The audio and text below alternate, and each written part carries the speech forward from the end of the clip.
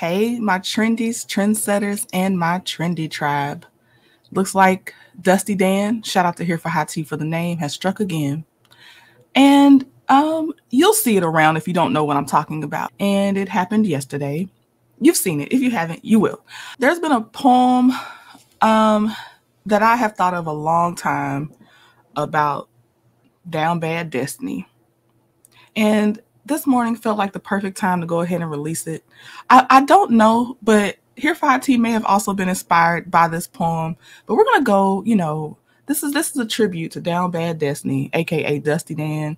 And today, Dusty Dan shall be referred to as Dirty Dan.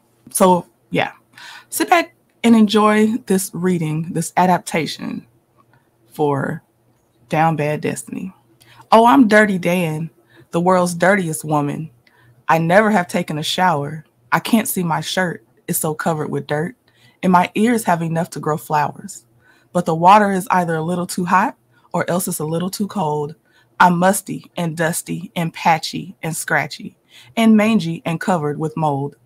But the water is always a little too hot or else it's a little too cold. I live in a pen with 5 hogs and a hen and 3 squizzly lizards who creep in my bed, and they itch as I squirm and I twitch in the cruddy old sheets that I sleep in. If you look down my throat with a flashlight, you'd note that my insides are coated with rust. I creak when I walk and I squeak when I talk, and each time I sneeze, I blow dust.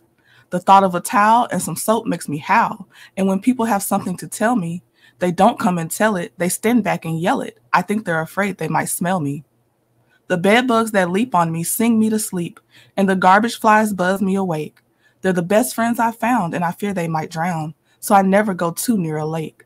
Each evening at 9, I sit down to dine with the termites who live in my chair, and I joke with the bats and have intimate chats with the cooties who crawl through my hair. I'd brighten my life if I just found a man, but I fear that will never be, until I can find a man gentle and kind with a beautiful face and a sensitive mind, who sparkles and twinkles and glistens and shines, and who's almost as dirty as me.